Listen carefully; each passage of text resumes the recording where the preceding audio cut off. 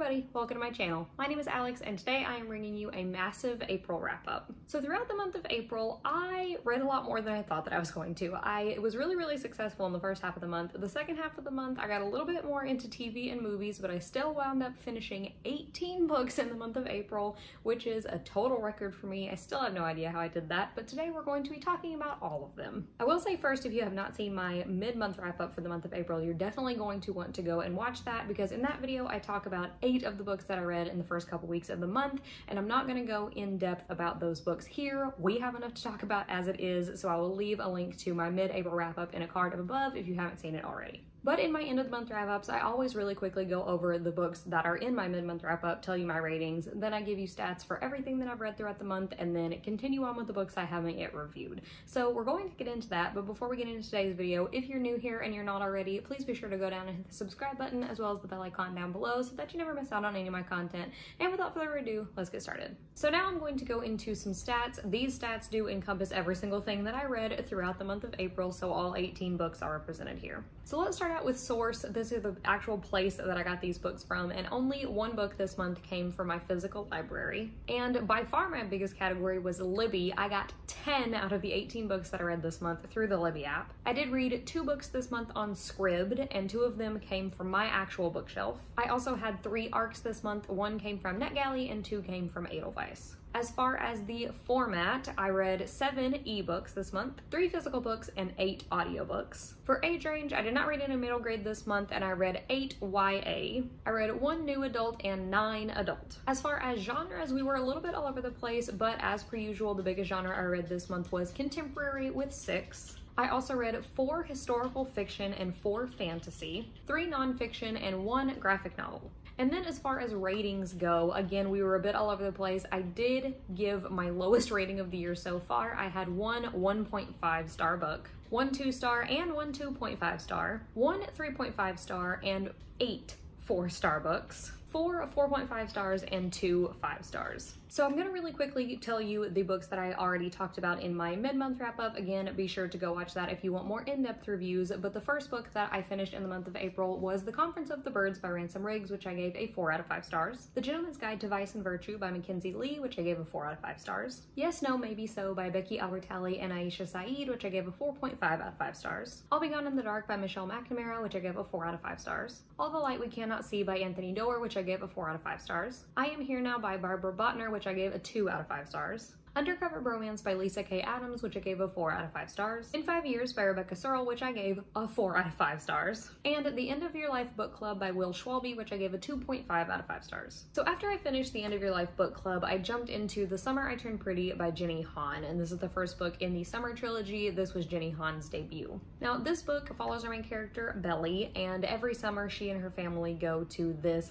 summer house, this lake house that they have, and this is essentially your quintessential summer romance. Belly has been going to this house ever since she was a little kid, and she's really close to the family the next door, and their 3 brothers that are in the family. They have grown up together, and all of a sudden Belly has kind of come into her own, and the boys are starting to notice her more, and she's starting to notice them. So it is a little bit younger on the YA spectrum, but it is just your quintessential summer read. Now, like I said, I do think that this book is more suited for the younger end of YA. Belly, our main character, actually turns 16 in the middle of the novel, so that kind of gives you an idea of the age range that we're looking at. And as a 25-year-old woman, you don't think that I would enjoy that, but I really loved this one. I thought that Jenny Han did a really good job of making sure that the characters acted true to their age. So yeah, at times, Belly and the other characters did some things and said some things and thought some things that I did not agree with, but it was realistic to how you would feel as a 15 or 16-year-old. So I really appreciated the way that that was done. Now, again, this book was slightly cheesy, but in the best way possible. I really enjoyed it more than I thought I would. I loved All the Boys I've Loved Before by the same author, and I thought that this one wouldn't measure up, but I'm so happy to say that it did. Now, this was my first time reading this book, but it just made me feel nostalgic for that kid summer, that just the perfect picture of that. It was adorable, the perfect summer read, and it was very short. This is less than 300 pages long, and I got it through Scribd. So if you live in the US, you can probably get it on Scribd if you're interested. It was quick, it was fun. I'll probably be continuing the trilogy throughout the summer. I wound up giving this one a 4.5 out of 5 stars. So the next book that I completed in the month of April was The Color of Magic by Terry Pratchett. Now, this is the first book to Terry Pratchett's famous Discworld series universe, and Terry Pratchett was one of the big names in fantasy. And the Discworld series universe, this book in particular, is some of the most well-acclaimed books in the fantasy genre. Now, this book actually follows our two main characters, Twoflower and Rincewind. And Rincewind lives in Discworld, and Twoflower is a tourist, so Rincewind is trying to show him around, and they get into a whole bunch of shenanigans. This book gave me vibes of like Princess Bride and Monty Python is kind of how I pictured it. And it just feels really like a parody fantasy, and I enjoyed it, even though that is completely something that is outside of my comfort zone.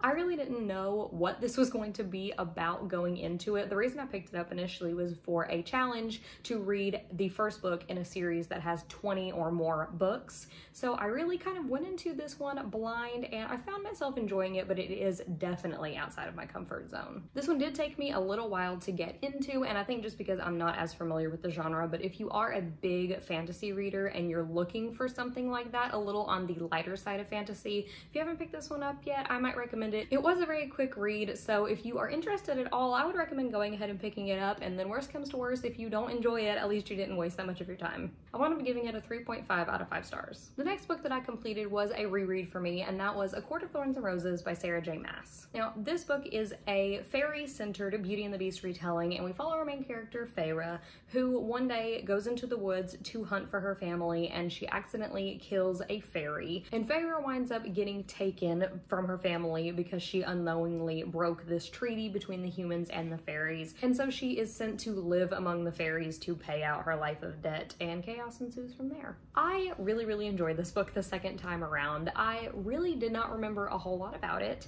and it was almost like reading it for the first time, getting to experience it again, which I really enjoyed. The first time that I read it was physically. This time around I listened to it on audio, which is something that I would not normally do because normally I cannot concentrate on fantasy through audio. I just find myself getting lost. But since I had read this one already and I slowed it down lower than I would usually listen to an audiobook, I was able to follow and really enjoy the story. I just feel like Sarah J. Maas is just an incredible storyteller in general. She has some badass characters. Feyre in this book at times really reminds me of Selena from Throne of Glass, so I just loved this one overall. I read this one in preparation for A Court of Mist and Fury, which we'll talk about in a few minutes, but really enjoyed this one, and I gave it a 4.5 out of 5 stars. The next book that I completed was Nimona by Noelle Stevenson. Now, this is actually a graphic novel, but I completed it on audio, so I didn't get to see the graphics that go along with it, but before I even talk about the plot, I will say this is one of the most well-produced audiobooks that I have ever listened to. You have a full cast of incredible narrators. Some of my favorite audiobook narrators of all time are in this book, namely January LaVoy. I adore her, and she is in this book, and there are so many sound effects, and they just made a total production out of this, and it was incredible. I definitely want to pick it up in physical form to look at the drawings, but just regardless, the audiobook was fantastic. But this book follows our main character, Nimona, and Nimona is a shapeshifter, and at the beginning of the novel, she approaches Lord Ballister Blackheart, who is a supervillain, and Nimona essentially says, I want to be your intern, I want to be your sidekick, I want to help you do evil things, and they form this partnership, and they start to go wreak havoc on the universe. This was such a fun time, and it was so short and quick and easy to get through. I think the audiobook was only like 2 hours long. It was amazing. It was so cute, and I don't think I've ever read anything with a shapeshifter before, or it would have been a long time ago. But like I said, even not getting to see the graphics in this graphic novel, it was still really easy to follow and definitely enjoyable. So if you need a graphic novel in your life, this is definitely one that I'd recommend if you haven't picked it up already. I wound up giving this one a 4 out of 5 stars. The next book that I completed was Night Owls and Summer Skies by Rebecca Sullivan. This one is an ARC that I received on NetGalley, so thank you to NetGalley and the author and publisher for providing me with a copy in exchange for an honest review, and this book is expected to be published on June 30th. Now this book follows our main character, Emma, and at the beginning of the novel, Emma's father drops her off with her mother for the summer, and she thinks that they're going to be able to spend the whole summer together, but her mother has different plans in mind. Her mother has just recently gotten married and has dropped Emma off at this summer camp called Camp Maplewood. Emma went there when she was younger and has not been back for years and years and years, and Emma's mom just unceremoniously dumps her there and says, "I'm gonna go on a month-long honeymoon with my new husband, see you later." And Emma is left to relive her past nightmares at this camp. She left because this really traumatic thing happened to her there, and she doesn't want to be there, but now she has no choice, and it is just, it's a clusterfuck. So I thought that the premise of this was going to be so cute and fun and just like a summer kind of coming of age. There is a female-female romance in here, which is something that I was interested in reading about. But to be completely honest, this book was a hot mess. I could not really get behind any of the characters. There are obvious characters in here that you are not supposed to root for, and I didn't, so good on the author there, but I also didn't root for the characters that I was supposed to like. I didn't feel like any of the relationships, romantic or platonic, were very believable, and I feel like a lot of the characters were very, very surface level. We did not really learn anything about them throughout the entirety of the novel, so I didn't feel like I cared about them or was invested in their relationships. Now, the one thing that I will say that I enjoyed is the relationship between Emma and her father. I feel like they had a very good, solid, healthy relationship, especially when it comes to Emma's sexuality. Emma's sexuality is pretty much dismissed by her mother through the entirety of the novel, and I did enjoy the way that Emma's character wound up handling that, and I liked the way that her father just handled that in general. So that is the one place that kind of redeemed this book, but the rest of it, I unfortunately don't have a lot of good things to say about it.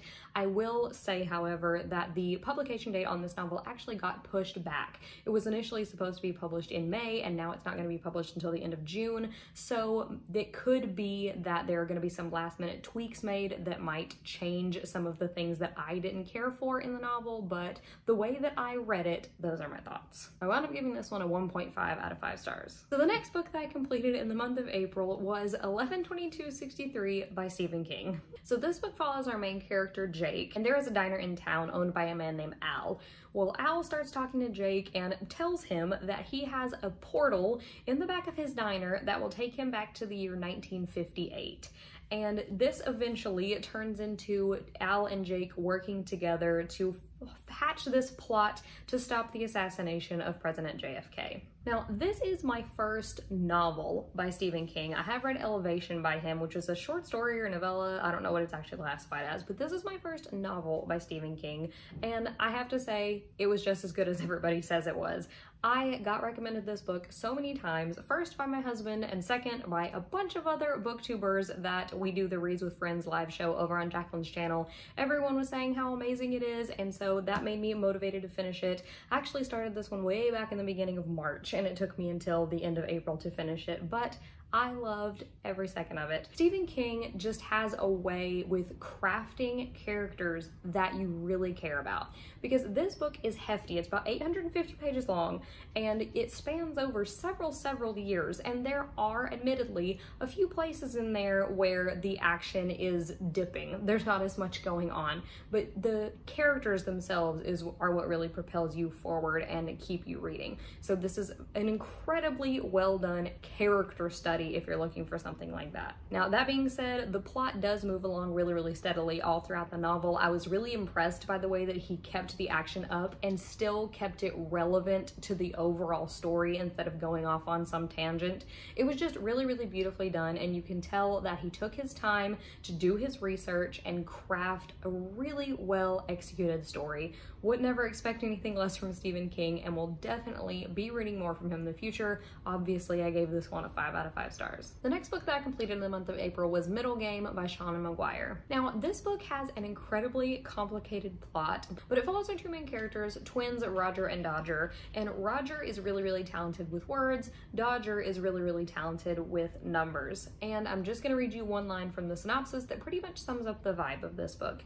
It says, "Godhood is attainable, pray it isn't attained." Now, I have read from Shauna Maguire in the past. I love her Wayward Children series, and I will continue to love it as those books are published, but this book, the synopsis is very, very vague on purpose, and when you first jump into the novel, you are put straight into the action. So this is a novel that if you need to know what's going on 100% of the time, you will not enjoy this. You just have to accept that for the first little while, you're going to be lost.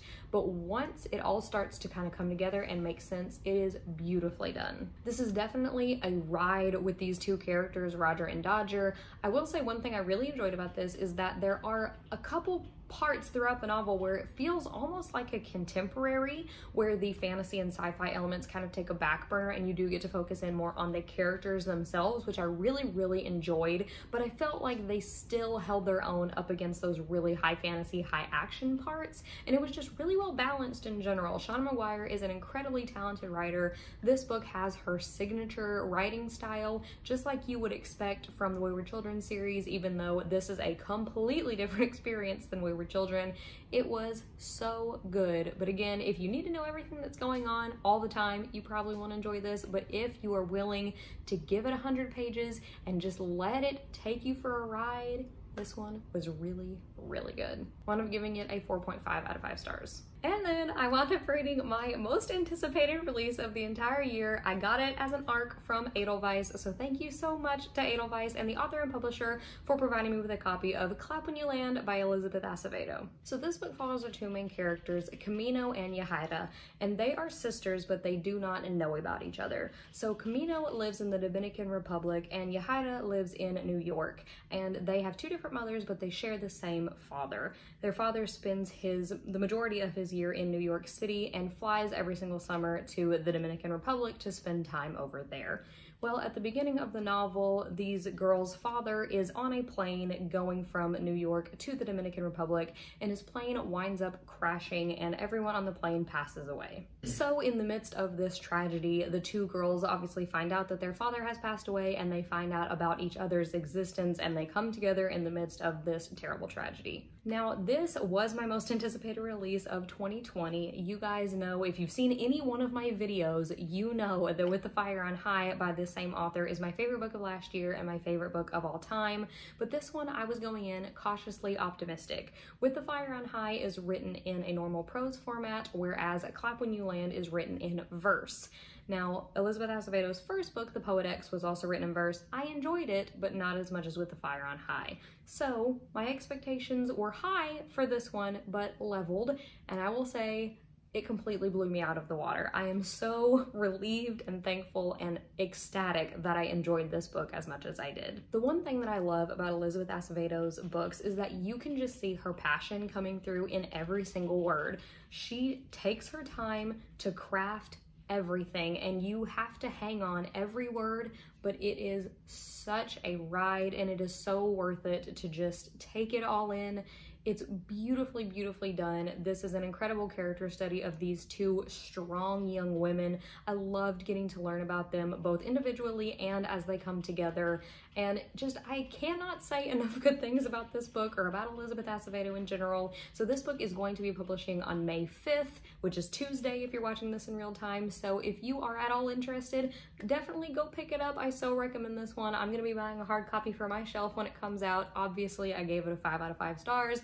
I'm so thankful that this was as good as I wanted it to be. And the last book that I completed in the month of April was Big Magic by Elizabeth Gilbert. Now, Elizabeth Gilbert is the author of Eat, Pray, Love, and this is a nonfiction piece essentially talking about creativity. The subtitle for this book is Creative Living Beyond Fear. So Elizabeth Gilbert basically goes into a little bit about herself. There's a tiny bit of memoir in here, but it is mostly about talking about being creative, how to be creative, why we feel like we might not be creative, how to get past that fear of being creative, everything that has to do with creating things she talks about in this book. Now, I listened to this one on audiobook, and it is narrated by Elizabeth Gilbert herself, which I really enjoyed. She just seemed really genuine and real about what she was talking about, and again, you can really see her passion coming through in this subject, and it was really interesting to get to hear these points from her. Now, this is a book that I don't know if everything about it will stick with me for years and years, but I definitely will retain kind of the vibe and the feeling of this. And I think that the thing that it most gives you is permission, that it's okay to be scared, it's okay to try something new, it's okay to mess up, and it's okay to do anything that has to do with being creative.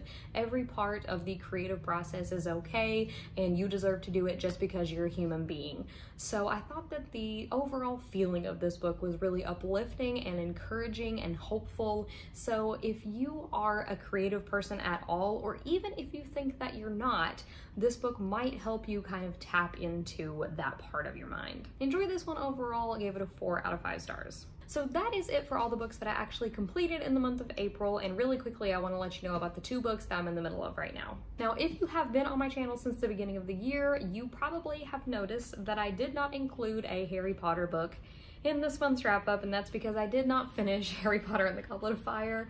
I did let this one get away from me. It has about 700 pages, a little bit more than that, and I am on page 509. So I do still have a little bit more of this one to go, so I'm going to be attempting to finish this one up and then continue on to Order of the Phoenix throughout the month of May. And the other book that I'm in the middle of is A Court of Mist and Fury by Sarah J. Maas. Now, I did pick up A Court of Thorns and Roses, like you guys heard. Now, in my April TBR video, the Court of Thorns and Roses series was the series that I picked out of my jar, which is why I continued on with it, and I just didn't get to finish it up for the end of the month, unfortunately. Right now, I think I'm about 40% of the way through it. I am very, very much enjoying it, so you will definitely be hearing me talk about that one soon. That is it for everything that I completed throughout the month of April. Let me know your thoughts in the comments down below, and let me know what your favorite book of April was. As always, if you enjoyed today's video, please be sure to go down and give it a big thumbs up, as well as hitting the subscribe button and the bell icon down below so that you never miss out on any of my content. So until next time, bye!